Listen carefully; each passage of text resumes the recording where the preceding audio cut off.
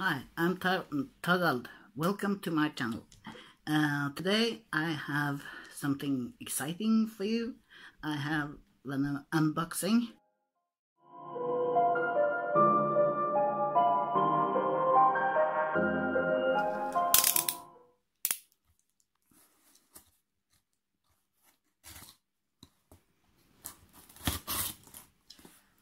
So the seller is called Solheim Gartneri. If any Norwegians watch this, so she's very professional. So I expect this to be great. I'm very excited about this.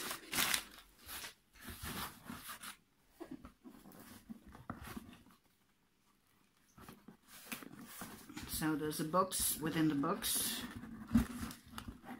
and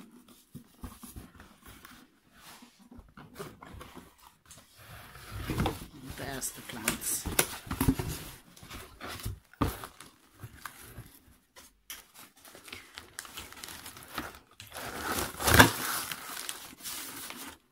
First, I have to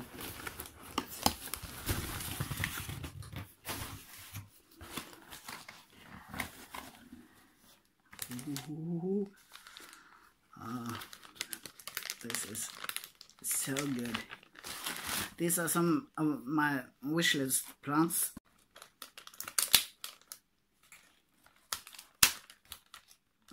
There are some. These are, I think, these are cuttings, but they're still in a pot. So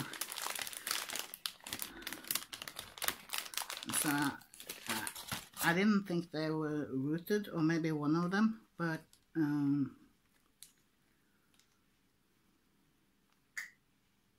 I have to find out later, I think. This is Cissus discolor. This is definitely one of my wishlist plants, and I also threw in a Hoya pubicalyx in the order because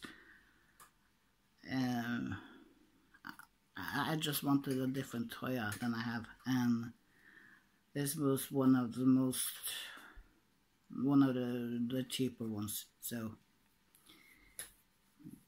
yeah, but I'm really happy for the Cissus. I've seen that I can care for Cissus very well with my Cissus amazonica. And there's another plant here, and this should be well rooted, if I'm not mistaken.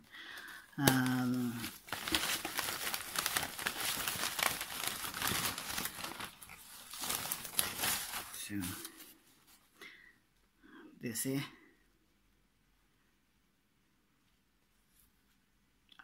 those leaves, gorgeous. This is Philodendron. It's known as Philodendron micans, but that's a wrong name. It's actually Philodendron, hederaceum, and the typical variation within that species. So as far as I understand, the regular heartleaf philodendron is the same species, but they don't have these gorgeous leaves. I do have a small cutting of the more plain looking. It's kind of odd that the plain looking is not the species type, or how do you say that in English? Well, it's weird, but it's very nice to have this philodendron. I just love those leaves. I'll unpack it and show you. So this is potted up very nice. It's even got roots sticking out of the bottom. So I should probably repot it, at least make sure the roots stay within the pot for the next couple of weeks. So I think this is gorgeous. I'm also very happy about these plants. I actually haven't propagated any plants in moss before. I'm not really sure, but it looks like there are maybe 2 stems here, or maybe it's one that separates. I'm not sure. I'll dig them out, and I think I'll probably root the Hoya in this moss, but the Cissus, I have very good experience with other types of Cissus rooting in water, and that is my preferred method, because then I can watch the roots develop. So that's one of the rare unboxing videos from me. I excavated these cuttings, and even though the order said that this was an unrooted cutting, I got some very nice roots. So I guess I'll put this straight into soil.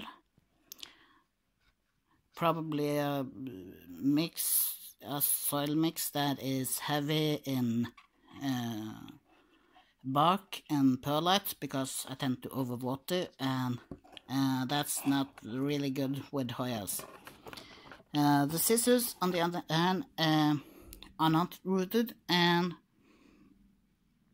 I think I'll put one in the Ziploc bag it came in with the moss. Maybe I'll even divide it. We'll see. And then there's this one with leaves on that I think I'll stick in water. So that's it for now, and I hope you enjoyed my unpacking, and I hope to get back to you with a video soon. Another video, but yeah. Any tips on growing these plants, or especially actually about filming and publishing videos on YouTube, and how to edit them and so on, because I think I know plants a little better than I know the technical things about filming. But if you have any tips and tricks and secrets, please let me know. Also, comments on the plants, I really appreciate that. Any comments, really. Yeah. I may also make a video about all my reasons not to make videos. So please subscribe if you're interested in plants or my weird humor. Yeah, thanks. Bye.